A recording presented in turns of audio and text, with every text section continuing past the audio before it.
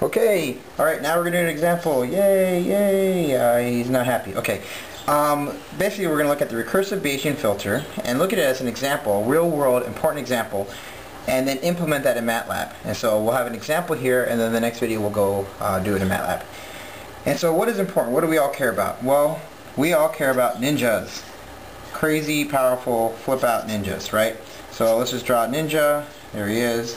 There's his arm. There's his other arm. Ninjas have arms. They also have a head. There's he's wearing his mask because he gets embarrassed a lot.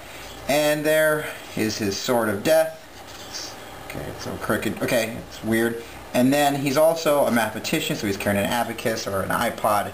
And he basically, these ninjas, they have some beef, or maybe they really like a particular type of bird. Let's say we got a little bird here, and this bird is a quail. They don't like quail, or they love quail. We can't decide. Anyways, and so basically we're going to talk about how ninjas might hunt quail and how they use recursive Bayesian filters to find and hunt or hug quail. Okay?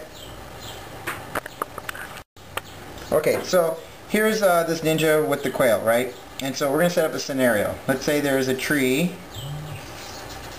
There's your tree. And the ninja's up in there, right? So there's a ninja, his head sticking out, he's like looking down. He's like, what? Because he hears in the bushes a quail. There's a quail in the bushes. And so the ninja's goal is to locate the quail. And the quail makes squawks.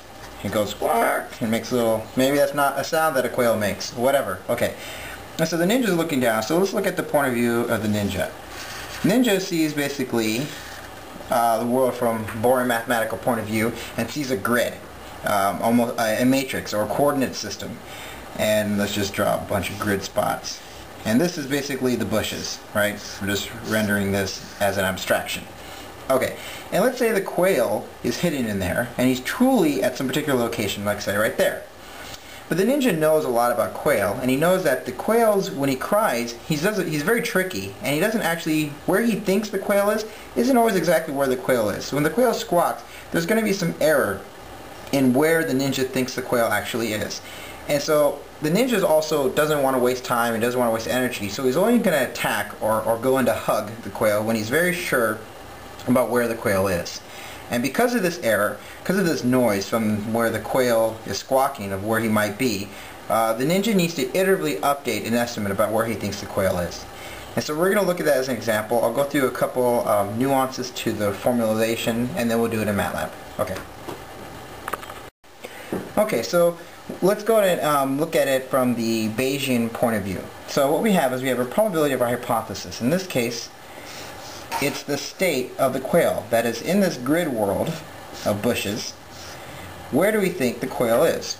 Right? That's our goal, is to find where the quail is. So probability of the state of the quail, which position is it in, based upon the data, which is squawks. He's squawking and we're trying to estimate where he is. So what we'll have is we'll have a probability of Q times the likelihood, that is the probability of the squawk given a particular state, divided by the probability of a squawk. Now, let's look at this. The probability of Q. That is the probability of a particular state.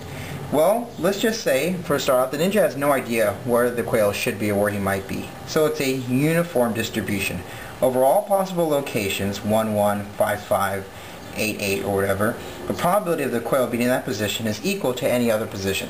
This is a uniform distribution, uniform, and basically saying that we have no real good evidence for thinking one thing or another thing. Okay, so now let's get to this other part, the harder part, the likelihood. And remember again, we need to get the full joint distribution of squawks and states. And that's really hard to do, and empirically, that's a real problem for most scientists, estimating this. Remember, there's lots of positions, so if we draw it out again, we have our probability, we have our states, and then we have our squawks. And this is a huge grid. And for the more points we have, and the more squawks possible, we're basically going to have a very big grid here, and it's very hard to empirically get this. So a lot of times you do some kind of physics or some kind of expectation about the world to constrain this and make it easier to work with. In this case, we can say that the quail can only squawk in a way that it throws off its position based upon what's called a Gaussian distribution. So let's say it's this. Let's say that what is the probability of a squawk condition on some position Q. So let's say that the animal is at this particular position, let's say it's 2, 2, and we want to say, well, where do we think he's going to squawk given that position?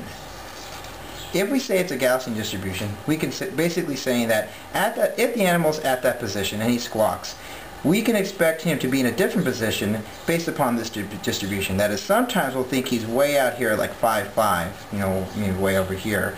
Very unlikely though. In general, we're going to think he's kind of around that point where he's actually at.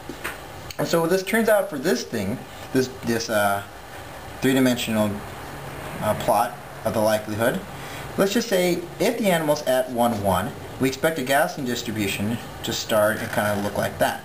If the animal's like right in the middle, we expect a Gaussian distribution of the possible squawks around there. And if he's at the far end, we expect a Gaussian distribution kind of like that. And so the idea is that if we assume a Gaussian distribution, we can then build this function very easily.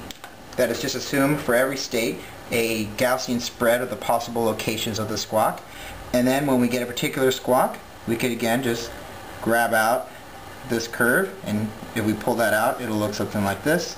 Maybe like a high little bump like that. And that would be our probability of a particular squawk conditioned on all possible states. And so we're going to combine this likelihood data with our prior expectations to iteratively estimate with each new squawk where we think the bird is. And basically it'll look like this, that you'll have some curve. Let's do it in this back again. You have your estimate, which is flat to start with, right? This is Q. This is the probability of Q. And then eventually it'll start to take shape, maybe. And you get a better and better estimate of where the bird truly is. And once you're confident enough about where you think the bird is, you'll then go in and attack or hug. And so we're going to do a MATLAB implementation of this and really get into some of the nuances of how all this works. Okay, and then we'll mess with this uniform prior and say maybe the ninja expects the quail to be far away on one side of the graph. And so it would be a distribution like this. And how does that improve or mess up your estimate if you're right or if you're wrong? Okay, thank you.